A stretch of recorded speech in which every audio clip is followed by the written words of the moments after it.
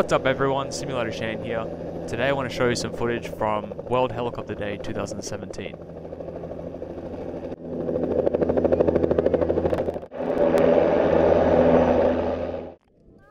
This event is held on the third Sunday of August every year, and it's basically just a celebration of all things rotorcraft.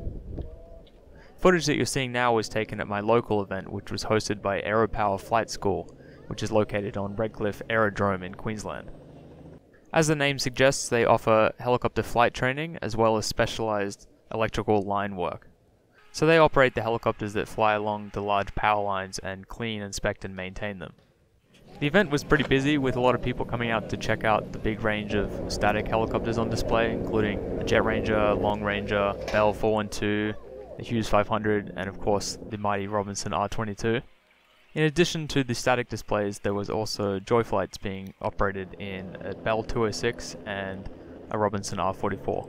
It's actually pretty funny because when I was searching for parts for my R22 flight sim, I got an R44 instrument housing, and that instrument housing is actually the old panel out of the R44 that Aeropower operates.